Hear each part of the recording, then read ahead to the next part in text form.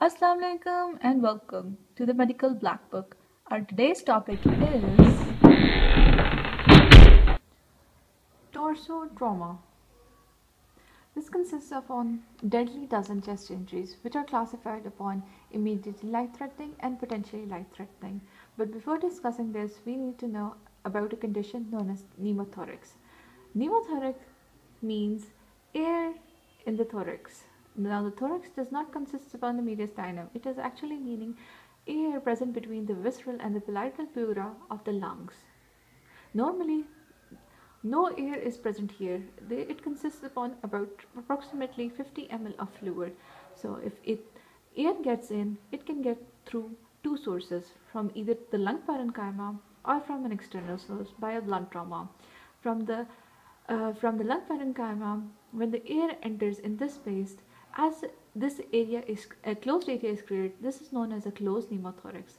The air can enter from the lung parenchyma into this space by any condition such as rupture of asthmatic plebs or even pneumonia. Air can get from an external source by any blunt trauma. Now, two types of conditions are caused by it. It can either result in an open pneumothorax, in which the air can freely enter this space and then the external space, and the pressure between them are equal.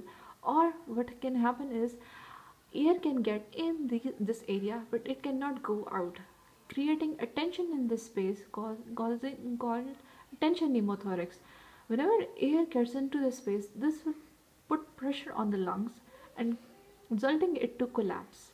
Similarly, this is known as pneumothorax. If supposedly blood accumulates in this area due to rupture of any intercostal vessel, this would be termed as a haemothorax.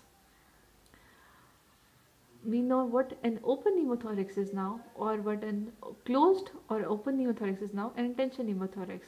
Note that in a closed pneumothorax, what this air is basically entrapped. The pleural cavity pressure is lesser than the comparatively the atmospheric pressure. With an open pneumothorax, the pleural cavity pressure is equal to the atmospheric pressure. In a tension pneumothorax, the pleural cavity pressure is greater than that of the atmospheric pressure.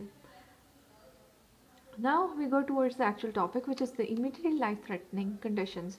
The first one is tension pneumothorax. In this, the air is entrapped in the thoracic cavity without any means of escape.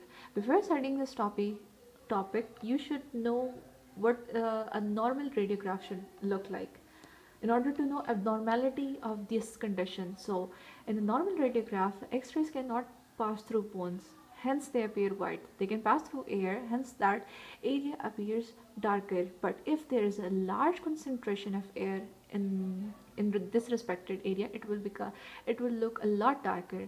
So hence you can diagnose that air is entrapped in this area, so it must be tension pneumothorax. This air gets in by penetrating chest trauma, blunt chest injury, or any iatrogenic chest injury. The presentation of such a patient is basically they can be tachypneic, there will be dyspnea, there will be distension of veins. But for a clear-cut diagnosis, an examination should be made. In examination, what we find is, as air is entrapped, this air would cause push on the lung and it will lead to collapse of that lung, but along that it would also push the mediastinum along with it, similarly pushing the trachea towards the opposite side. So on palpation, what we see is there is tracheal deviation. When we auscultate such a patient, on this side the breath sounds are absent, and when we percuss this area, there would be hyperresonance. Hyperresonance indicates that there is a lot of air present in such an area. Now, treatment of such condition is immediate decompression, because this is causing collapse of that lung. So in order to re-inflate that lung, we need to pop it like a balloon. So this is done by insertion of a large bore needle in the second intercostal space in the mid-clavicular line. Now, open pneumothorax. This is also known as sucking wound chest. In this, what happens is, there is a large defect in the chest, approximately more than 3 centimeters, leading to equilibrium between the intrathoracic and atmospheric pressure. Now what happens, how do we identify this? This is identified when air enters through such a typical wound. This makes a characteristic sucking sound. or as air passes in and out through the pleural cavity, bubbling can be seen as the blood is coming out from this wound, hence known as the sucking chest wound. Now, how do we treat such an injury? We treat such an injury by first closing the defect with a sterile occlusive plastic dressing. And now we tape the dressing three ways, creating a side to act as a valve. Now, this is not a definitive treatment, but we do this to avoid further collapse of the lung or creating a tension pneumothorax. So afterwards, what we do is we put a small tube in this area, approximately of 28 Fg, or we can use a larger one in adults. After that, we wait for the lung to inflate. If it doesn't inflate, we induce a pressure of 5 mmHg to re-inflate it. After that, we do physiotherapy and active mobilization. Then our next disease is haemothorax. As you already know, it is the presence of blood in the pleural space. This blood accumulates because of the blunt injury to the torn intercostal vessels or internal memory artery. Now know, as you know, that when X-rays pass through air, it will leave a black shadow, but if it passes through fluid, there would be no appearance would be gone. There will be no opacity. This would appear homogeneously white with the rest of the area. So this does not mean the lung is missing. It actually means that there is fluid accumulated and the X-rays cannot pass through it. Hence, it is appearing in this way. As you are losing a lot of blood, the body would enter a state of shock. In shock, what happens is the blood pressure decreases and your hand, feet and extremities become cold and clammy. The necklines become flat because there is a lot of volume loss. And upon examination, what we see is there is unilateral breath sounds are present in this area, and in that area it will obviously be absent. On percussion of this area, the node will be dull, indicating a large presence of fluid.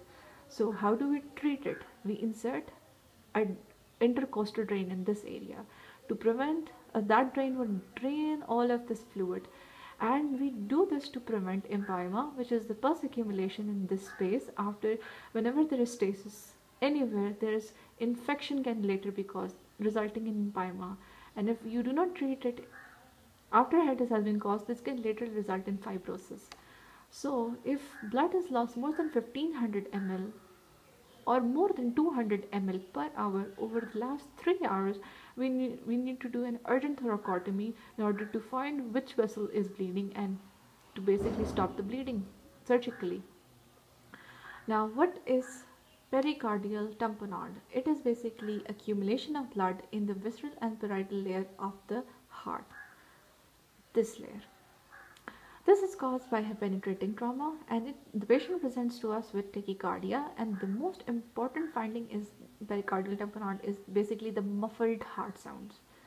Upon chest x-ray, we see an enlarged cardiac shadowing because of the increase in the size because of the accumulation of blood, and upon ultrasound we see fluid in the heart space.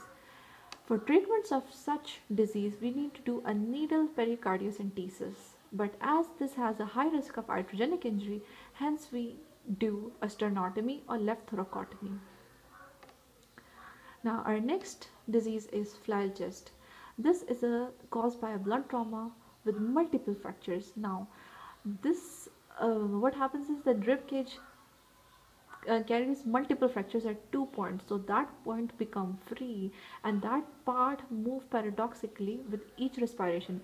If it is supposed to move inwards with inspiration, it will move outwards, and with the expiration, as it should move outwards, it would move inwards. These points can become a potential point for rupturing of the lung parenchyma, which can lead to pleural contusion.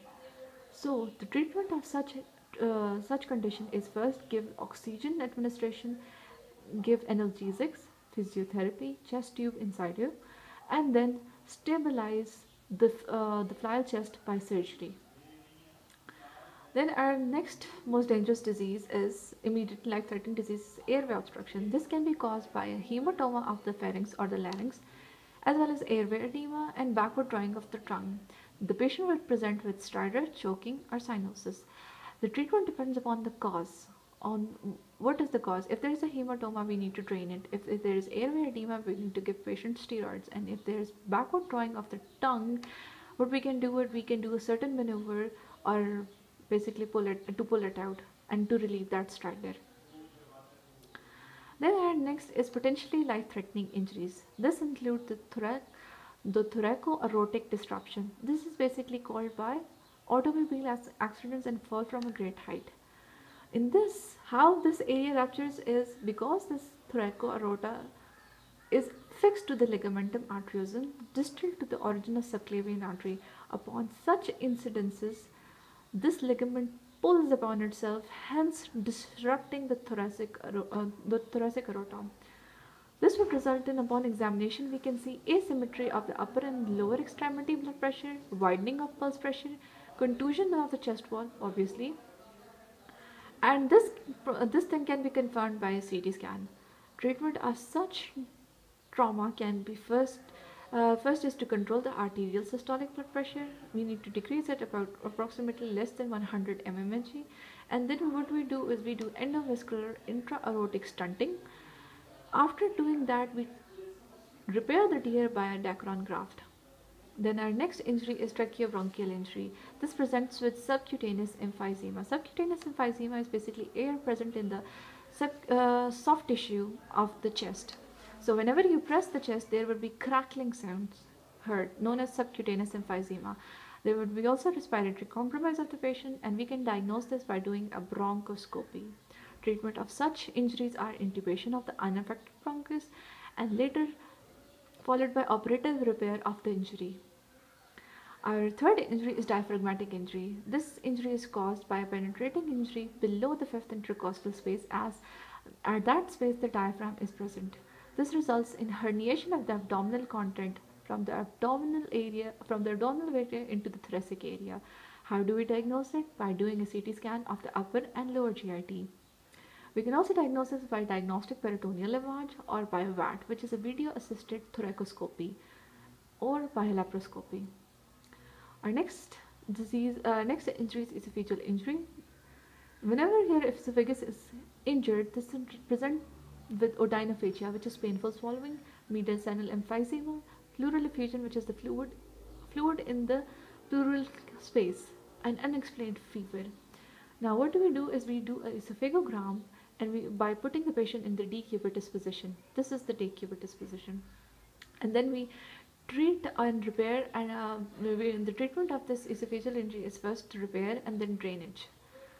Now our next disease is pulmonary contusion. This is caused by blunt trauma. Blunt trauma is basically caused by the flail chest segment or the fractured rib. This patient presents with worsened hypoxemia in the first 24 to 48 hours. This is confirmed by a CT scan or blood in the endotracheal tube. Treatment of such a condition is by giving oxygen administration or aggressive pulmonary toilet, adequate analgesics, and mechanical ventilation. Our next injury is blunt myocardial injury. This is caused by a blunt trauma, and the findings in such a patient is basically abnormal ECG findings. Our next injury is continuing blood loss. If there is blood loss of more than 1500 ml, this is termed as a class 3 shock, and such a patient can be treated by resuscitation.